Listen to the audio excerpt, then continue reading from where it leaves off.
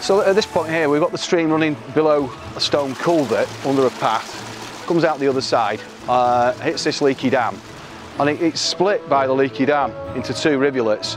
So previously it was just running straight down, and it's now sort of fanning out across the woodland floor, and this stream is effectively absorbed by the woodland, as we'll see shortly.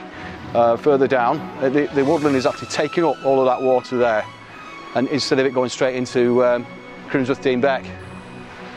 So that's the original stream course there.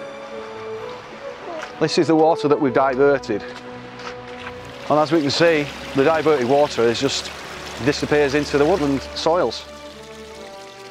Here, what previously was quite an incised gully, which water was travelling down very quickly, we filled it up with brash and logs, and the effect is to push out the water effectively back onto the floodplain, if you like. So we can see here we've got overbank flow going on, so rather than it being channel flow in a narrow channel which is very rapid and very destructive, the water is flowing as sheet flow across the woodland floor, so it's got an opportunity to actually be absorbed by the woodland floor. So in areas of woodland where we don't have any streams but we've got fell logs, what we've been doing is positioning the logs to run parallel with the contours, and the idea of that is to intercept the runoff down this slope. So when the runoff hits these logs, it's got a chance to be absorbed by the woodland floor, and they're working quite well. So we've got these everywhere where we don't have streams, but we've got logs.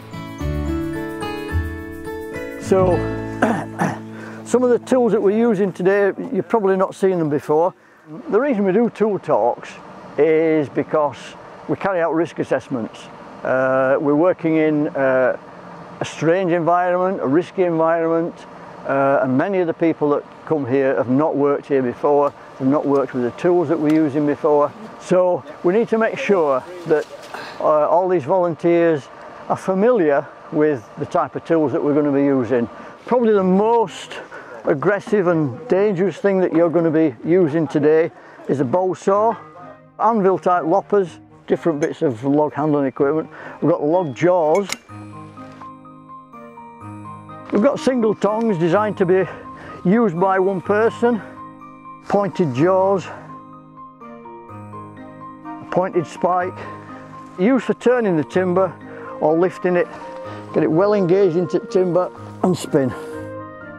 The whole essence of tool talks and risk assessments is to make sure that people are working safely, and basically that they all go home at the end of the day without any injuries, and that's a success for us. If they've enjoyed themselves, got away without any injuries, that's a success.